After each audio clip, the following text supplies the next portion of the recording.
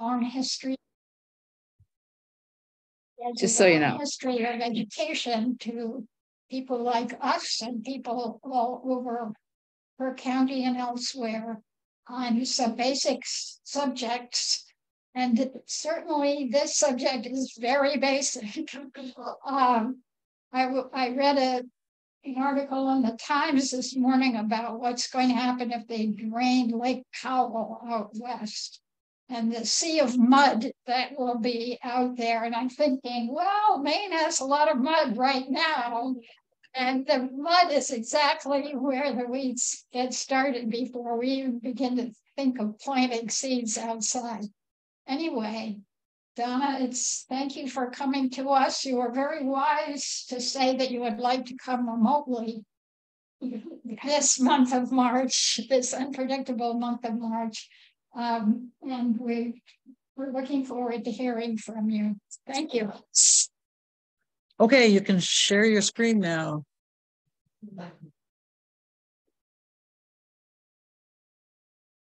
Yep. Okay, can you see it okay? I'll start the PowerPoint program. Well, thank you for having me. And I'm actually in the Bangor office as we speak. You folks wanted to hear about weeds. I can't understand why anyone would have trouble with weeds. Weeds and weed control methods.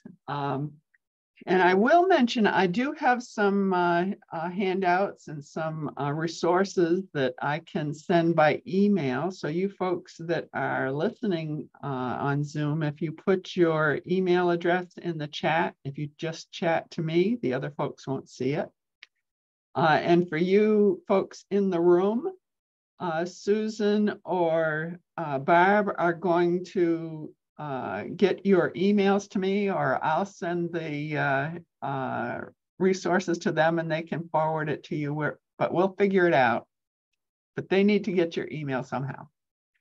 And I think they said that they might have them someplace. But anyway, why don't we get started? So weeds, has anybody ever seen any of these weeds? I see some nods. Anybody want to guess what they are? You can shout something out in the room, and you folks online can chat. I see purslane and lamb's quarters.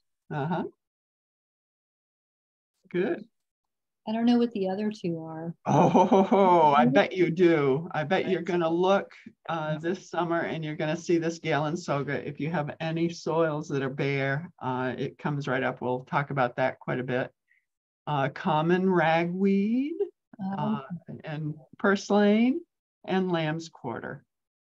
But I like to stop a moment and think about, so, well, what is a weed? And when you look at this list of plants, sometimes people would focus on the bottom one, yellow rocket, and say, that's the only weed that's there. But the thing is, a weed is just a plant that's growing in a place that we don't want it to grow in. And so if you have a field of corn and you've got a tomato plant out there, the tomato plant is acting like a weed. So it's all a perspective of, where, what we're thinking about as a weed. And not all weeds are bad. Well, you wait a minute. There we go. Oh, I'm having trouble. It doesn't want to forward. There we go. Okay. I was going to say, sometimes things that we think of as weeds can actually be beneficials. And sometimes we really appreciate the flowers. Sometimes they're edible. Sometimes they're bee habitat or other insect habitat, desirable insects. Sometimes I just went to a spinning session Saturday, and there was somebody there that was using plants as natural dyes. Sometimes the long roots will bring up elements from deep in the soil, and sometimes they can can indicate a problem. But the plant in the background is, sometimes it's known as butter and eggs. And I used to have a big strawberry field, and we did pick your own strawberries. And this was one of our tougher weeds, or I shouldn't say tougher, it was one of the prolific weeds. And I used to have people come and pick strawberries and say, oh, do you mind if I take some of those beautiful flowers? And I'd say, take as many as you want. You can actually dig them up and take them home, but be warned, they will take over. So weeds can be a disadvantage in the garden, and they can compete for nutrients and water and, you know, all this other stuff, shading crops, and can spew out seeds to grow another year. And actually the same crop can be a weed within that crop. So if we, the line drawing at the top there is just showing if you spread too many radish seeds, then some of the radishes are acting as weeds to the other radishes. So we have to thin them out. So, you know, weeds are, it's just a perspective of how we look at that. So one adage that I've heard over the years is 1 year's weed equals 7 years seed. And that means if you don't control the seeds in 1 year, you're going to see them again for at least 7 years. But looking at this chart, some weeds are really prolific, meaning they set out a lot of seeds. And some weeds their seeds have a really long longevity. And I highlighted the common mullein. That's what that picture is right there. It can spew out over 220,000 seeds on one plant. And those seeds could last 39 years. So it's like, that's what you might be up against. So you might think, well, how come the earth isn't covered with mullein plants? Not all those seeds will survive.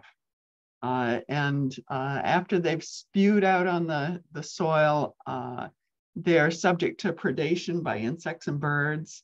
And sometimes when we're seeding the lawn, you know, if you don't cover the seed, you might see birds out there eating the lawn seed. Well, they'll eat weed seeds too. And sometimes when they start to germinate, they'll just fail for a variety of reasons. Either we planted them, they got planted too deep, or pathogens overcame them, or just not the right environmental conditions. Sometimes they're damaged, and we damage weed seedlings by hoeing and other types of things. And sometimes they have a physiological death. They just can't survive. The other thing up on the upper right, it talks about seeds can come in. I had the seed rain from the plant, but we can also bring seeds in or bring weeds into our lawn if we're not careful about, like when we go to a plant sale and somebody has just dug up the plants from their infested flower bed, and they'll share the joy with you. So you have to be careful about bringing seeds into your garden area. And weeds, just like any plant, are come in a number of categories, or we think of them as different categories. They're annuals, biennials, fixed perennials, and wandering perennials. And those terms are based on how long it takes them to reproduce. So an annual, within 1 year, it will germinate, grow, flower, set seed, and spew the seed out.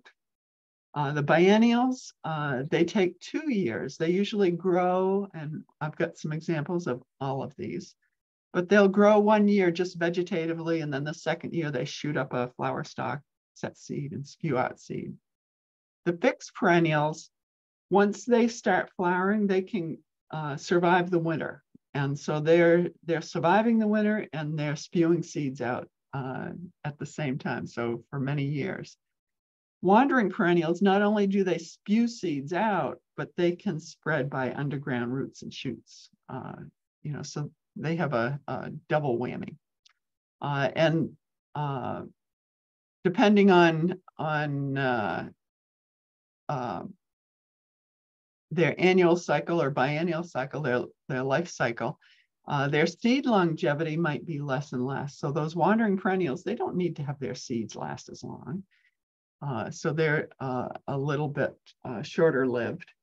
And I was going to say the way that they disperse, it's like in the soil. If some seeds can go right through animals, herbivores, and we get manure that hasn't been treated, hasn't been heated enough, and we can be spreading seed on our lawns or our gardens too.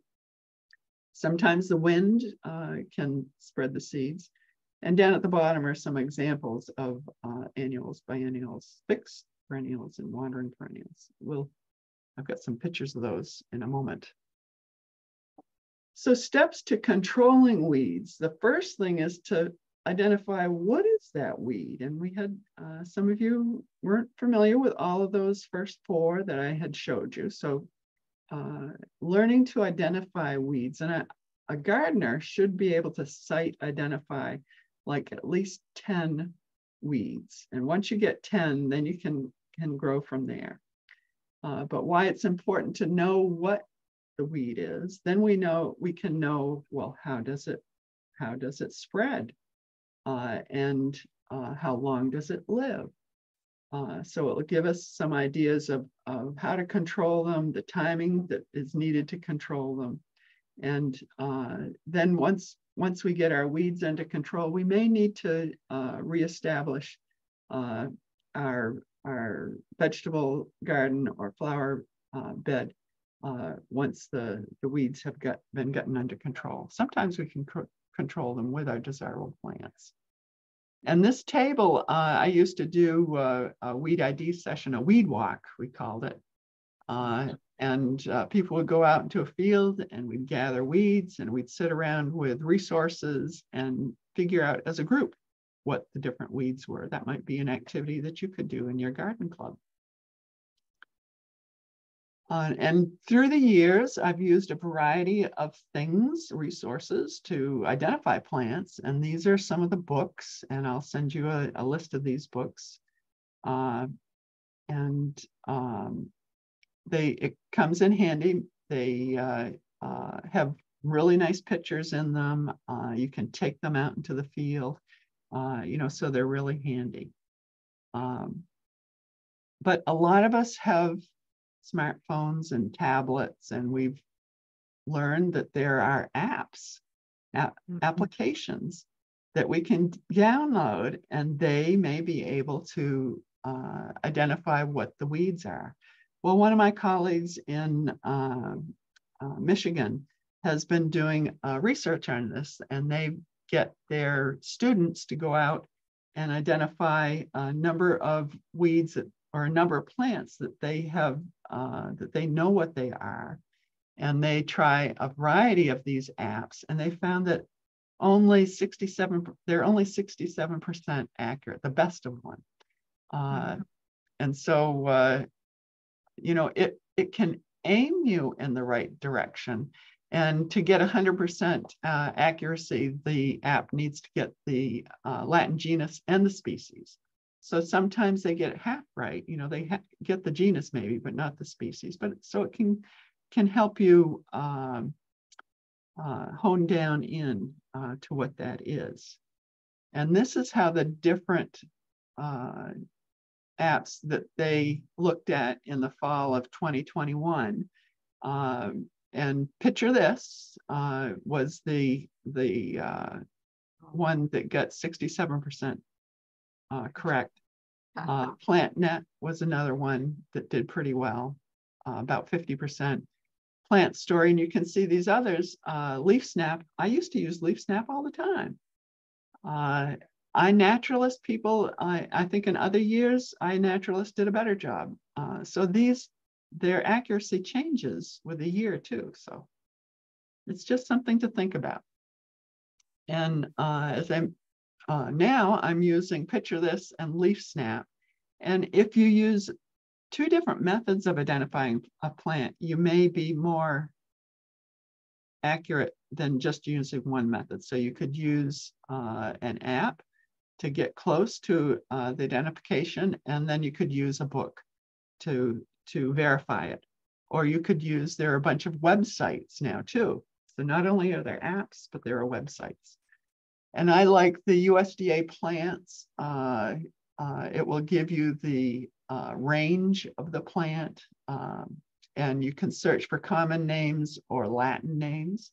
The next one I like is Go Botany, the Native Plant Trust, and it has a little bit of a key that you can go into, but if you can get close to it with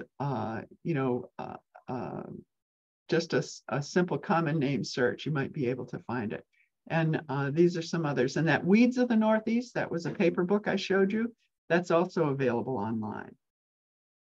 And just to show you what the Go Botany is, this is kind of neat because it will give you the New England distribution of a particular plant. Now this is purslane, and you'll notice Piscataquis and Somerset County and Washington County, it says that it hasn't been found there. It hasn't been documented. And as a garden club, if you wanted to, you could go through and see, if there's a plant that you find in the summertime that hasn't been documented, they like to have you show the leaf form of it, the flower form, and if there are any fruits. And you can go in, there's a place that you can put in the pictures, and you can get maybe more of the plants in your county identified and documented. And sometimes people want to know, well, is it an invasive plant? And you'll notice right there, Japanese knotweed is a notorious one for being called invasive.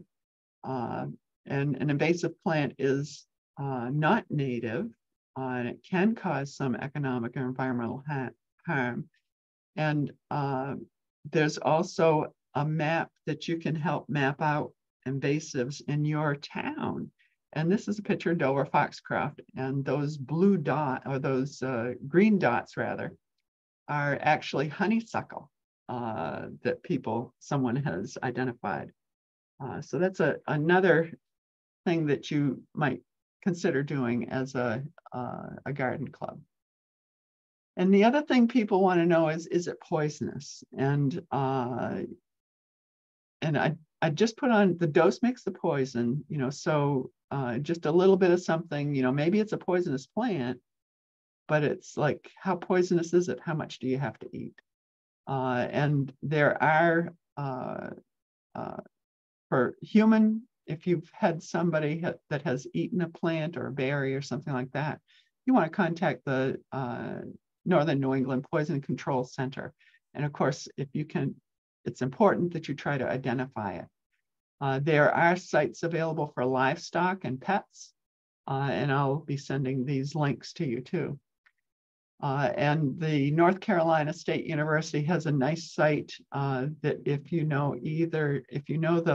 the Latin name, it can bring you right to that plant to help you identify it if it's going to be poisonous to your pets or your livestock.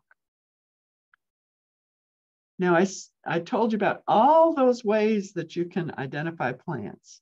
Well, University of Maine Cooperative Extension does have a method that you can get your plants identified, and that's the website you go to. It's the Ask the Expert site.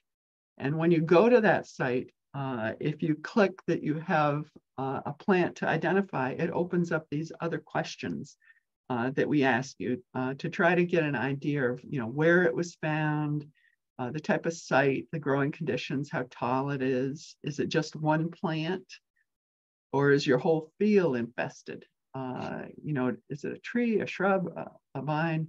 Does anything distinctive? Why you want an ID? We have a lot of people that they're just curious. And we have others that say, this is the #1 problem in my garden and I want to get it under control. You do need to attach some photos, up to 3 photos, and you have a 1 megabyte max limit on the photos. And it will take a few days and somebody will get back to you. And if we can't tell what it is, we might ask for better photos or something like that. If we can tell what it is, then we can give you some direction on some ideas on how to manage it. Okay. Anybody know what this is? I can't see the chat, so. No guesses? It's barnyard grass. And the thing that's key about this grass is the stem is flat, or it's kind of a pinched oval shape. It has that really robust seed head. It's really coarse seed. It's a summer annual, and you'll see this covering manure piles a lot of times. And you know, a farmer might say, yeah, I'll take as much manure as you want. And yeah, it's old, aged manure, and you see all this stuff on top of it. Well, that's been spewing seeds out, so you'll be getting some barnyard grass seed. And you'll notice I try to include, you know, it needs light and warmth to germinate. It only germinates in that top inch of soil. If it's compacted, the soil's compacted, it increases the seedling's emergence from the deep soil. And it doesn't like shade. So that's an important thing to remember. It doesn't like shade. Here's one of those plants from the first 4, and it's called Galensoga. And we mentioned it, it's a summer annual. The seeds are only viable for 1 to 2 years, so it should be pretty easy to control, you'd think. And the seeds just germinate right near the surface of the soil. But the thing is, once the seeds germinate, once it sends one leaf out, it's like sending the flowers out, and it's reseeding almost immediately. So it's really hard to get it under control because it reseeds so quickly. It needs light and warmth to germinate. If it's dry, if the soil surface is dry, it's sensitive. It can't germinate as well. So it's very prolific. Let's look at for the annual weeds. If we have annuals, we talked about the seeds and how the seeds can have fatal germination or seed predation or lose their viability by themselves. Once the seedlings form, then we can hit them with cultivation or flame weeding. I got a picture of that. Sometimes the seedlings are eaten by other things. Sometimes disease will get them, and sometimes there's just too many weed seedlings, and so they compete with each other. Once the plants get a little bit bigger, then we can do cultivation. We may do mowing, depending on what type of a planting it is. And once they're big, huge, mature plants, late cultivation, pulling the whole plant out, and thinking about post-harvest tillage are weed control methods that we can think about. With the very tiny seedlings, it's once they're up to 2 inches, that's when we can flame weed them. But the bigger plants, that flame weeding won't work on them. Okay, so this one is kind of hard to see. It's Queen Anne's lace, and this is a biennial. And I bet if you've been by a field that hasn't been harvested for hay, you may have seen this. This is a lot of butterflies will land on the flower head and gather nectar and that type of thing. The seeds, they'll germinate through the season, but they only form a rosette right next to the ground. And it's kind of ferny. You can kind of see the ferny leaf there halfway up the picture. And then it will send up a flower stalk, and it flowers in the second season. If it's in your garden, if it's in your perennial garden, you'll probably see it in the perennial garden. The easiest time to control it is when it's in the rosette stage. In our vegetable garden, if we're tilling it every season, you aren't going to see it because it's not going to be able to flower. We will have controlled it through cultivation. Okay, who hasn't seen a dandelion out in their lawns? And I know we have this thing coming up, the No Mow May, and the idea is to have more flowers for pollinators, and that dandelions certainly provide a lot of food for pollinators. But you see those little seeds, and they start blowing. They're going to blow right into our desirable garden beds, whether they're vegetable or perennial flowers, and they're going to establish themselves there. And we used to have a lot of trouble with dandelions in the strawberry fields because those seeds, when they're blowing along, the strawberry plant would catch them and they'd fall down and they'd seed right next to the strawberry plant. So it was really hard to separate them, hard to pull them out of the soil. They germinate again in that top inch of soil.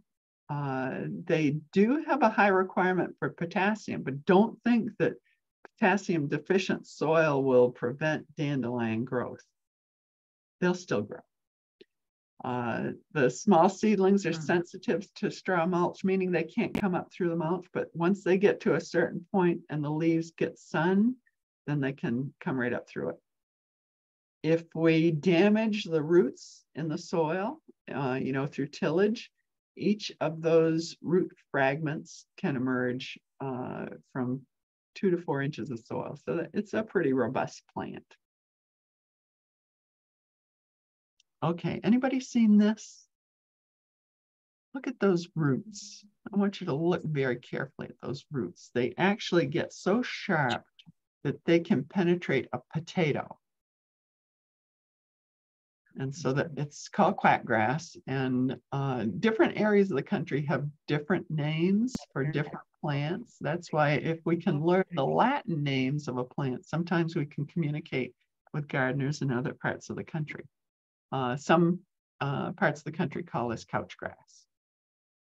And there are some people that quackgrass is a term they use for a number of different types of grasses. So sometimes we have to say quackgrass, that's the grass that has the rhizomes, that's spread by rhizomes, just to double check that we're talking about the same plant. So deep plowing sometimes can help reduce the rhizomes. That's meaning you're burying them, 4 to 6 inches in the ground. Repeated tillage can also help deplete the rhizomes. And here's just a picture showing if we break up those roots. I did mention that each of those little roots will grow little plants. But if we continuously till, then we'll eventually be able to deplete the root energy stores, and they'll die off. Now, at this point, somebody usually says, but continuous tillage of soil isn't good. And it's true, it's not good. You'll destroy the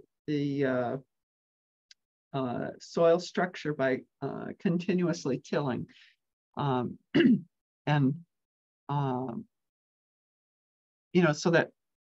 So that can be an issue. But we're lucky that we live in Maine, and when we do something to destroy our soil structure, we have a winter when the soil freezes, and through that freezing and thawing, it will make the soil good again. We'll be able to be forgiven for our soil tillage indiscretions. Okay, I'll stop a moment. Are there any questions before I head into weed control methods? We just talked about how to get the plants identified. Now we'll talk about some of the weed control methods, and these are the methods we'll be going through. Okay, hearing nothing, I'll carry on. So how we control weeds, it depends on how we grow our desirable plants. And in a vegetable garden, a conventional row garden, This is the way that a lot of farmers use and a lot of gardeners, vegetable gardeners use. It's really easy to organize. It's quick to lay out, very efficient for large plantings, but we have a large area that weeds can grow. And so the more bare space you have, the more weeds you have, and also the less yield per area. The next type of garden we're looking at is raised beds, and raised bed can mean a number of different things, usually just wide row, and you don't need to put wood around it to make a raised bed. You can just heap it up. Here's a 3 foot wide on the top that they just pull the soil from the alleyways up into the soil bed. And you see there are also raised beds that they've made frames around, and also a really raised bed, 3 feet high for somebody that has trouble bending over. And if you put that on a solid surface, somebody in a wheelchair can actually get their knees in there and are able to garden. They are a lot more work to establish. They're more efficient, meaning you're going to get more yield per area. They're a lot easier to weed because they're a little bit higher up. They drain better, which can be a good thing. They warm up quicker in the springtime. The draining better is good when we have a lot of rain, and also in the spring, because the drier soils warm up faster. But during the summertime, when we'll have another short drought, I'm sure. So those raised beds will dry out quicker too. So may need more water. And when we're doing raised beds, we tend to do close spacing. And there's also another term, square foot gardening has been around probably at least 25 years. And with this, the idea is to crowd out the weeds. If you have our desirable crop, if the leaves of our desirable crop are shading the soil surface, then the weed seeds are less apt to germinate. So we're trying to shade the soil surface. If we plant them too close together, they are more susceptible to disease because the leaves don't dry out as quickly. And, so there's you have to reach a happy medium. If you start getting some disease development, you probably will have to thin out your desirable plants. If you have lettuce, like in the upper picture, then pulling out every other plant, that's what you can eat for supper. So it might not be a bad thing. Containers is the really small space. It can be just a pot, but you can see this pot, I've put it on wheels, so you can actually wheel it in if the frost is coming or cold weather is coming. Very few weeds, but it requires a lot of water and a lot of fertilizer. So it takes a lot more daily care or weekly care than other types of plants. Let's look at cultivation, cultural controls. First, we think about sanitation, and that means when you pull a weed out of the soil, take it off the garden area, and also don't bring in other soil that may be has weed seeds or pieces of plants that could infest our garden soil. Rotations means, different parts of the garden will grow different things in different years. And that can actually help with insect life cycles and as well as getting the weeds under control. We can also plant cover crops in the areas when we're doing a rotation. So you're giving the soils a rest. You're giving them a nutrient source with a cover crop plant that will till in. So it has a lot of benefits.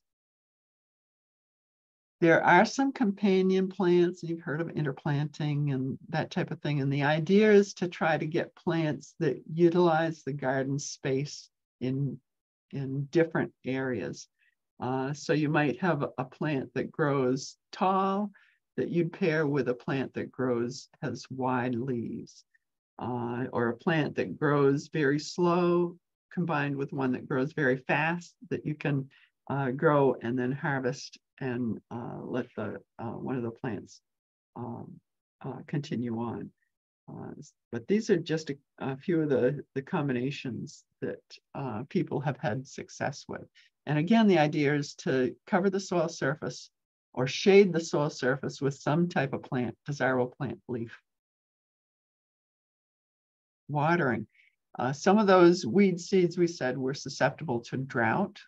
So when we're watering, if we just water where our desirable plants are and leave the vacant space in the gardens not watered, then that can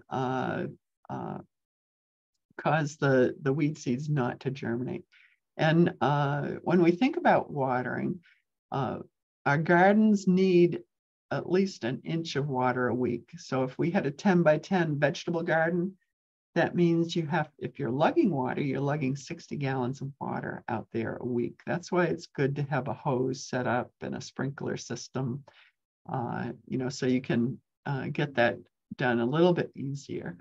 It's good to use some type of a rain gauge, to be aware of how much rainfall has fallen. If you do water and you're watering over the tops of the plants, water in the morning, that's so the plants will have a chance, the leaves will have a chance to dry out before evening. If you water in the evening all the time, then the leaves stay wet through the cool temperatures of the evening, and disease is more apt to develop. So water in the morning. And I have people that get, they say, well, occasionally, they have to come home and the leaves are wilted, and well, that's okay to water then, but just don't make a common practice of it. Using mulches will help conserve the moisture and also shade the soil so the weed seeds don't grow. Trickle irrigation, and that's what we're seeing here. Those are tubes that are under the black plastic mulch. So it's conserving the water that we're spreading near the plants is not evaporating. And we're not watering the alleyways where the weeds might be growing. I mentioned flaming. And a lot of times people think, well, this is going to be the answer, and I'm going to have a fun time playing with flames and all that type of thing. Get your butane torch out. But it's only effective on weeds that are less than 2 inches tall. And you have to be really careful that there's no other flammable materials. I heard, is there a question? No, we're good. No, laughing. Okay. Well, I did hear a story about somebody that was out flaming, and they had a strawberry patch and they had mulched it with straw mulch, and they saw some weeds in the springtime. So they thought, darn it, or somebody had told them they have to get them when they're only 2 inches tall. Well, they went out and they were trying to get the little weed seedlings, and they caught the straw on fire, and all their straw burned up, and they burned up their strawberry plants. So be very careful if you use this technique. Cultivation, and it can be people cultivation, animal cultivation, or mechanical. Hand pulling, hoeing, that's been around, I think, ever since we've had gardens. We've used animal power for years and years, and the plow and the harrow was the typical way that we cultivated soil many years ago. Then we got into power rotary tillers. But when we're cultivating, it's important that once you can do one deep cultivation in the springtime before you're planting your vegetable gardens, and then all the other cultivations need to be very shallow, so you're not bringing up new weed seeds. The picture down at the lower right shows when you're using a hoe, just barely scrape the soil surface. You don't want to get down below an inch.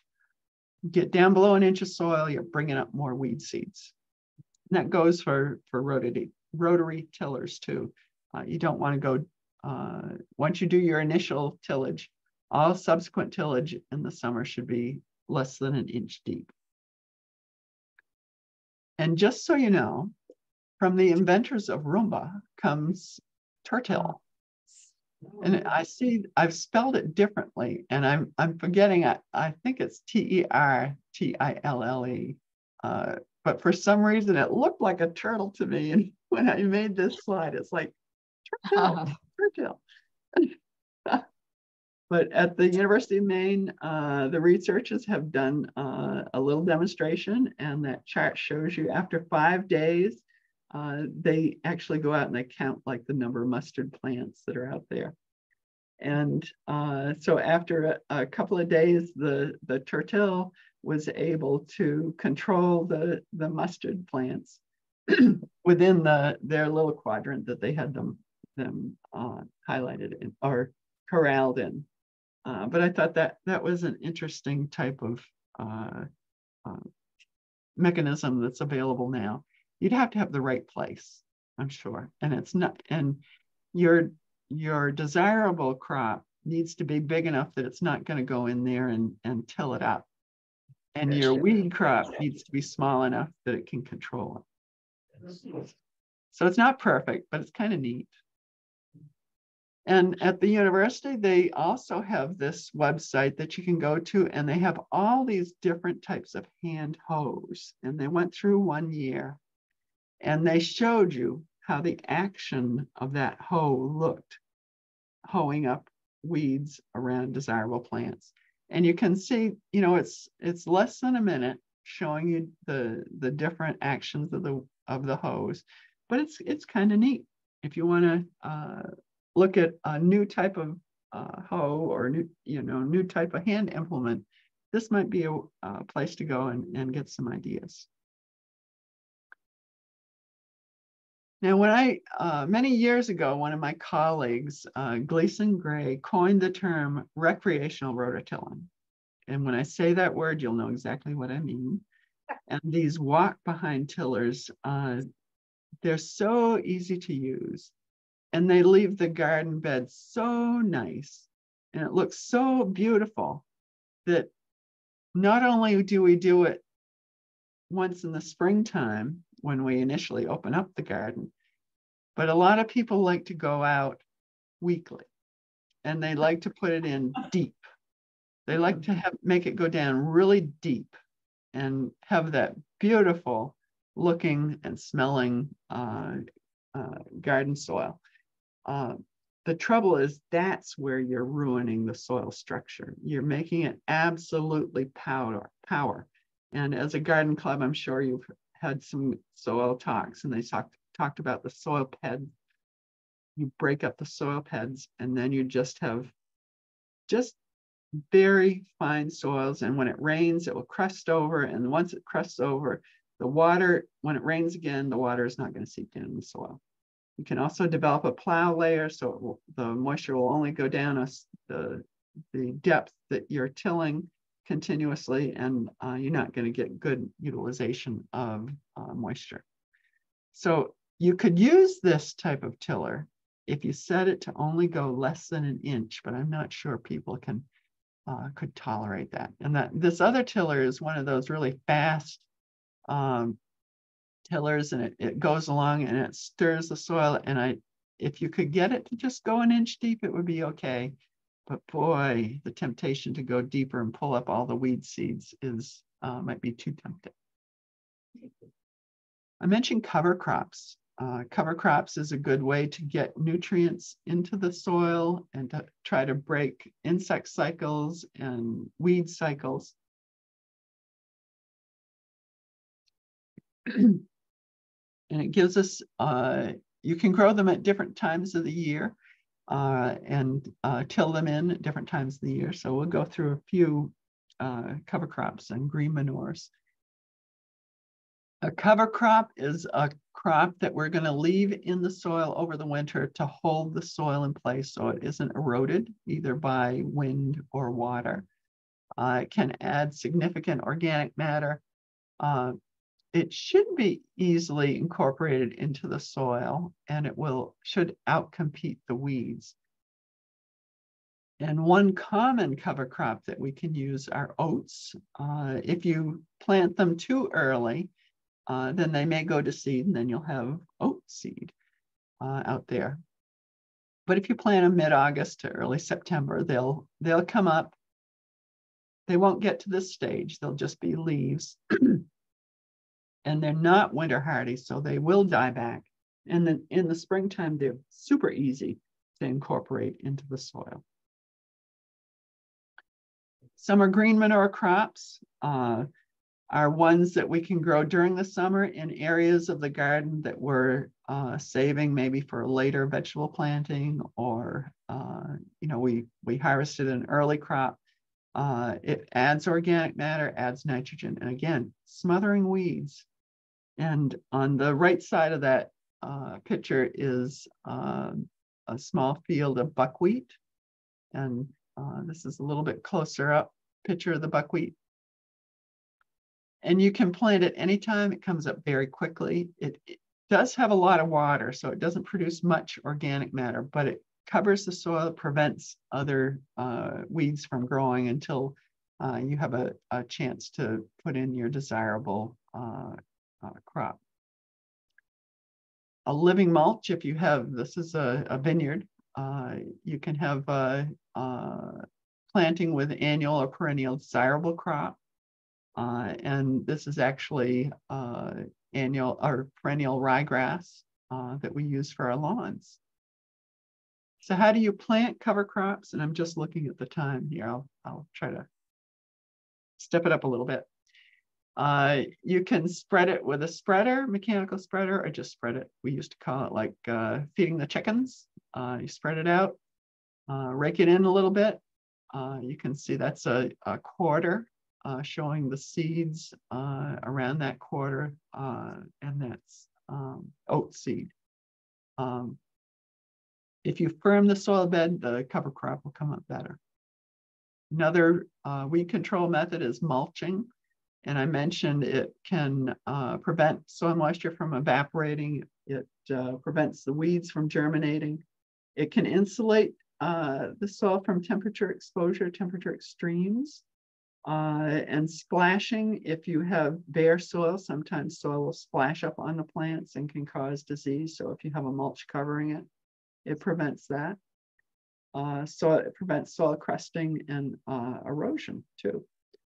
And if you use organic mulches, they do release nutrients very slowly. But with organic mulches, the reason that they're emitting nutrients slowly is they're slowly breaking down that carbon that's in the mulch. And the way it does it, it pulls nitrogen out of the soil. So you need to be very aware of that. And if you notice your desirable plants are getting a little yellowy, you may need to add some nitrogen, a nitrogen source. But these are a list of the types of mulching materials that you can use. I would caution on grass clippings. Sometimes if you use them too thickly, they get kind of slimy and everything. So you want to use just a thin layer of grass clippings until they get dried out. There are some cautions. We tell you to put down an organic mulch to prevent the weeds from growing, and then you get slugs in your plants. And you say, what can I do to get rid of the slugs? And we'll tell you to take away the mulch. So it's like darned if you do, darned if you don't. But they can attract some pests. And I mentioned the undecomposed organic mulch can pull nitrogen from the soil. We used to have trouble with sour mulch. The sawmills would have these huge 2-story sawdust piles, and a gardener would go in and pull out a bunch of sawdust to put on their garden.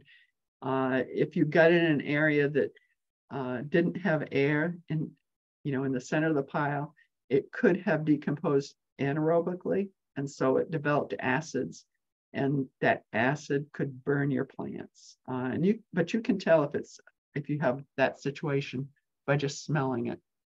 But because we use the sawdust for biomass boilers, that tends to not be so much of a problem nowadays.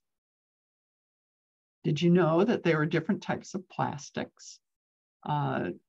We use clear plastic when we want to heat the soil.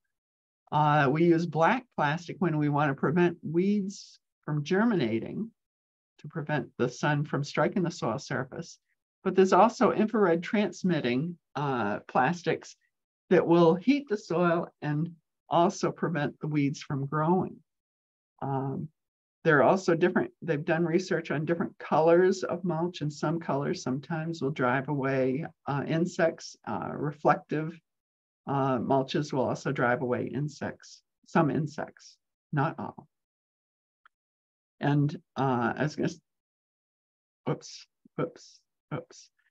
I was going to say, these are the types of plastic mulches that we use with the plants growing. There's another use for plastics that we use. It's called tarping. And we started by saying, well, we can solarize the soil surface with a clear plastic tarp.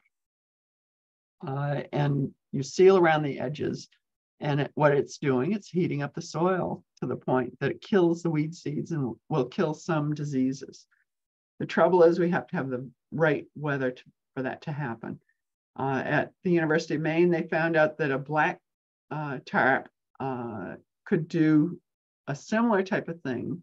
It wasn't as dependent on weather. It blocks out the sunlight, prevents photosynthesis. It's called oculation instead of solarization. And it will control the weeds, but it's less dependent on the weather. We have no-till gardening. We actually have a book in our publications catalog called Weedless Gardening by Dr. Lee Reich. And what it is, you mow the grass very close, put down layers of cardboard and newspaper, a layer of organic mulch, and you just repeat it. You can irrigate regularly, and usually you set this up in the fall, and then by the springtime you'll have something that you can plant in. The trouble with this and with straw bale gardening, I tried it. I tried the straw bale gardening. I had quackgrass, and we mentioned the quackgrass spreads by underground rhizomes, and it just spread right through the whole thing. So then I had a mound of quackgrass instead of just a flat area of quackgrass. We have biological controls, but they're only against certain plants, and it's not a widespread thing. So a home gardener, this isn't going to be your answer. Some home gardeners are thinking about herbicides. There are some concerns because a home garden has several different types of plants. There's risk of drift, and your soil application is not as uniform as a farmer can get with a tractor. And a lot of the herbicides are sold in really big quantities. That being said, there are some herbicides that a home gardener can use. These are some of them. And just to remind you, a herbicide is a pesticide. A pesticide is anything that kills or mitigates a pest. Not all pesticides are herbicides, but all herbicides are pesticides. Pre-emergent herbicides control the seed, the weed seed, before it comes up. The post-emergent herbicides kill the plant, the seedling. The post-emergent systemic goes into the green part of the plant, soaks down in and kills the roots. And if you plan to use a herbicide in a home garden, again, identify your pest, know that they're a problem, try other non-chemical controls, then read and follow the label directions. Timing is important, and then evaluate how did it do and figure out what you're going to do next. And these are some more weed control resources that I'll send along. And there's my contact information. How'd I do? 3 minutes.